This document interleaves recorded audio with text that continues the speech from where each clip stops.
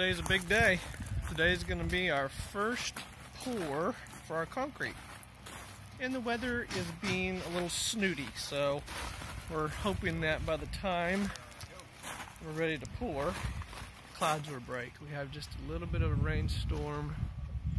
It's way down there. We're hoping that's going to pass. So first shows up will be the pump truck. Big apparatus, big arm that comes out and be able to put the concrete actually in the forms, and then the concrete trucks will follow after that. So right now they're doing all the last minute pieces and parts for the bracing of the concrete. Concrete's very heavy and can cause a lot of pressure, especially when you have the drop of it coming down, landing down here, filling up and starting to pile up. So inside here, it's all the bracing for this to keep everything nice and straight. We'll walk around here a little bit and let you guys take a peek of what's going on. So we'll peek in the window down here. Look at this spider web. There you go, you can see the LVLs there. That's what the floor joist is going to hook on. Right there, into the floor joist will hook onto those pieces there. You can see all the different bracing. You have the horizontal bracing here, you have the vertical bracing here, and then you have the triangle piece that comes down here. Now what's so neat is, if I can zoom up on these for you, is that these are adjustable. Right in there, those are adjustable. And so what we can do is, once we start pouring this concrete, and if this wall, you look down it, see how perfectly straight it is. If that wall, concrete, if it gives any push or pressure, as it's setting up, what they can actually do is they'll go back and keep watching this as it goes around and goes around. And they can adjust those, and they can push that wall and pull that wall. It's actually easier to push it out than to actually, pull. So what they'll do is they might set it just maybe an inch inside, right, where the wall actually leans in just a little bit. So when the concrete comes down and it kind of gives all that pressure in there, then it's easier to do it that way. But oh, I'm so excited and nervous. There's so much going on here. But I'll show you, like down here at this opening. So right here, they left this little section open so that makes sure that the concrete will be down in this footer down inside here. And then once it starts to fill up, and they can plug it just to make sure they got concrete in all the pieces. Here's a big piece right here, because there's a wall, it's a T, wall comes in on that, and so they just make sure that it doesn't want to push it out right there and separate, have extra bracing there. The nice thing is all this comes off once it sets up, so you can see all the openings here have the caps on them, and then they have this bracing, and then they have a bracing that goes in between them. And so the mail lady stopped and couldn't get through, and I said, well, don't worry about it, I'll just take them. So I have them separated and I'll stick them in the mailbox. So she thought that was pretty nice. So waiting on our concrete. Should be here in about 5 minutes, so I thought I'd run down here and deliver some mail. Make sure I keep all my neighbors happy, since I've blocked their road for the next couple hours. Yep, there he is. So we'll go up and I'll show you guys how a pump truck works. Pump trucks inherently are very easy if you understand how they work. So if you can think about underneath here, this is all a big, huge pump. And so the concrete will drop in right here and go on down in here. There's a big ram and it pushes it. It'll come out of here, go into that tubing, and then of course all this tubing then comes out like a gigantic, you can think out of a big, like a gigantic arm, and it goes down the bottom. Or here, you can just move it around. You just got a remote control that can move it around and turn the pump on and turn the pump off. Highline wires are above us, and so the pump operator, his name is John, scooted the truck to the left and got up close to this way so that the arm can then swing away from it. I'll move out here a little bit into the street, get you a little bit better view of it, so as not to swing the pump truck, the arm, anywhere close to the power lines.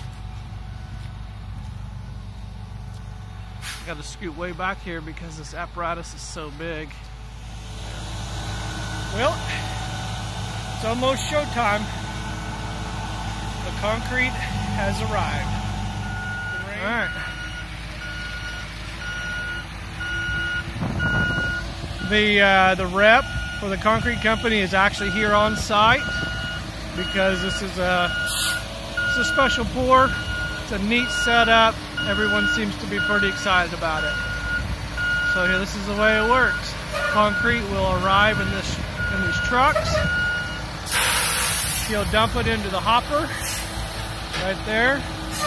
The hopper will then have the pump that pressures it up to pump it into the tube and all the way out to the chute out there. They're running the concrete mix,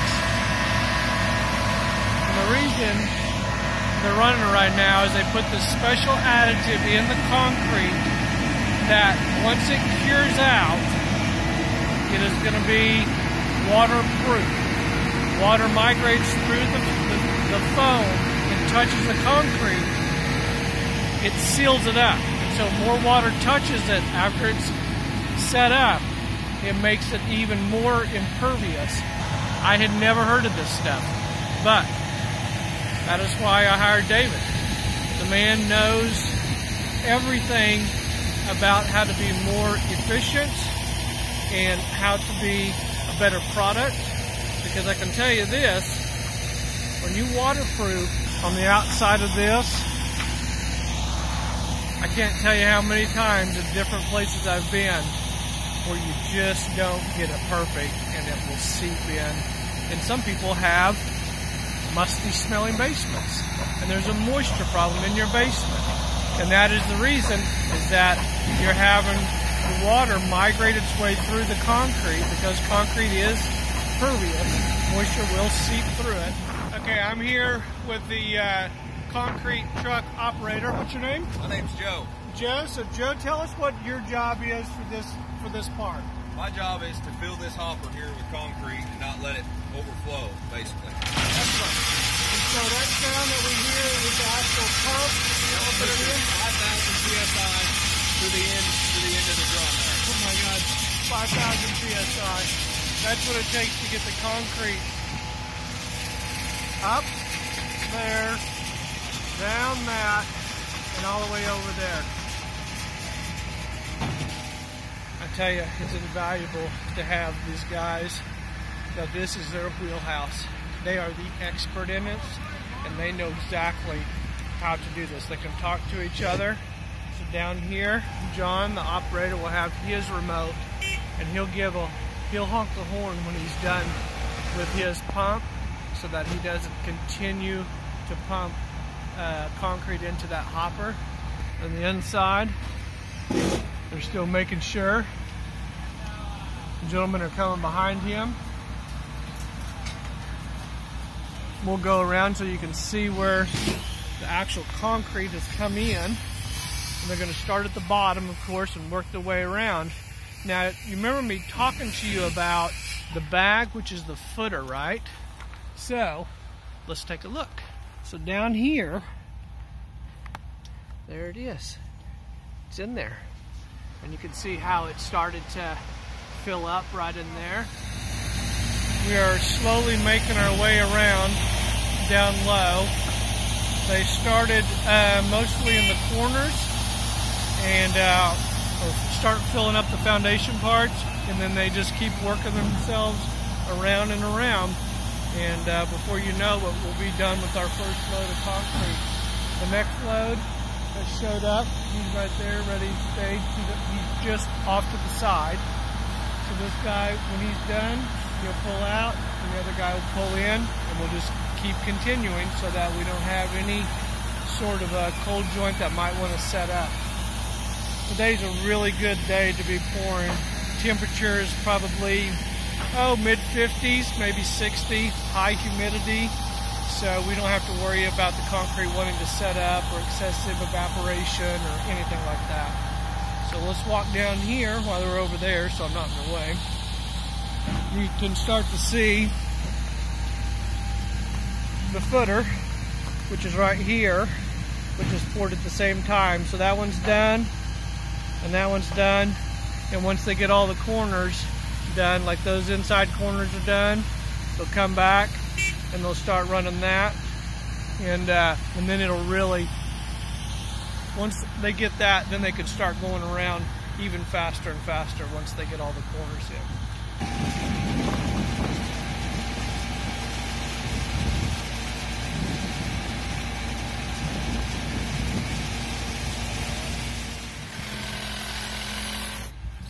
So now that they have poured a little bit down here, Steve's going to come back, get these knockouts, and this is for the ridge beam that will attach on the back side for our deck to come out. That will move way up there. So we'll attach it there, and then we'll have columns that will come off the floor down here. So what we do is he'll cut circles there. See, that's where the ridge beam is going to be for our upper deck. Now the lower deck, which will be down here, will be a little easier to attach. It's a little bit lower, they can countersink it, and it's not near as important as way up there. I'm here with David with ICF Walls. And David, why don't you go through with us, or for us, the kind of concrete that we put in for the footing and your first couple of pours here. But because we do a mono pour, we have to use two different mixes of concrete. On our footing, we need it to set up really quick, and so we do a 4,000 psi concrete, which is actually way more than what's required in an ICF. Okay. We don't put any fly ash in it. Okay. That makes it set up a little faster. That's right. We do it at a 3-inch slump, which is a real dry mix. But then we add plasticizer to it, okay, which makes it run more because we've got to go down from the top of the wall all the way to the bottom. Okay. We've got to fill up the bag down here at the bottom. Right. And so if it was real thick, it wouldn't flow. It wouldn't run underneath the windows and the doors, and it wouldn't fill up the bag like it's supposed to. Okay. And so we put the plasticizer in it, and it actually makes that 3-inch slump act like a 6-inch slump. Okay. For 45 minutes. Okay. And we also put calcium in it. And the calcium makes it set up faster. So we got all these things working together in tandem and against each other. Right. So that we can make that footing set up fast enough so that then we can pour the rest of the wall. Okay. So we just finished the second truck that had the footing mix in it. And now we're starting on the wall mix. And the difference between the footing and the wall mix is that we don't use plasticizer in the walls. We don't use calcium in the walls on a day like today. We do put fly ash in it so that it will flow a little bit better, but it's still a 1/2-inch aggregate, 6-inch slump this time. Okay. It's about the consistency of cake batter being pumped in that giant pump. Well, and the guy was telling me, like, they pump it like at 5,000 psi to get it up in the tube and drop it all the way down. Right. It's amazing to watch. I mean, it's just a feat of engineering to me, in that you guys can unload a concrete truck in about 15 minutes. At the speed that he pumps it, yes. But we're pumping, if there's 10 speeds on that pump, yeah, we're pumping at about 1 or 2. Oh my God. So they can really unload it. They can put 2 trucks at one time, pump the trucks as fast as they can into the pump truck, and he can stay ahead of them. It's really amazing. I wouldn't want to be on the other side of it. Yeah, no kidding. Well, my hat is off to you today, because this is just a feat of engineering, like I said a while ago, of how you guys, in 35 hours, build all of this. And then on the 5th day, you're ready to pour. I mean, it's just amazing to watch. So, my hat's off to you, man. This is impressive. ICF has come a long ways over the last 10, 15 years. Not very many manufacturers in the market right now, and They've done a really good job in their engineering and making sure that we don't have blowouts, making sure that they stay together, corners stay straight. Well, that's what I was watching, like looking right down the wall when he was coming around the corner, and it doesn't move. Like even with that being pushed in there, I mean that stuff doesn't move at all. It's fascinating. A lot of that is the bracing system that we use, because it has vertical bracing, and this is what's different with the bracing that we use. It has vertical bracing, but it also has horizontal bracing. I noticed that, and then some of the places they're actually able to stand on it, almost like a chair or like a catwalk for them to walk on. And then it also holds the scaffold system, so it performs many purposes. It's working flawlessly today. And the main thing is keeping the walls straight, square. Well, our concrete pour was scheduled for 3 hours, and we hit 3 hours and 6 minutes. So if that's any testimony of what these guys are capable of doing. The pump guy that works in tandem there with David, they've worked on many jobs together, and he was telling me that they have sampled different mixes and everything and have it dialed in pretty good.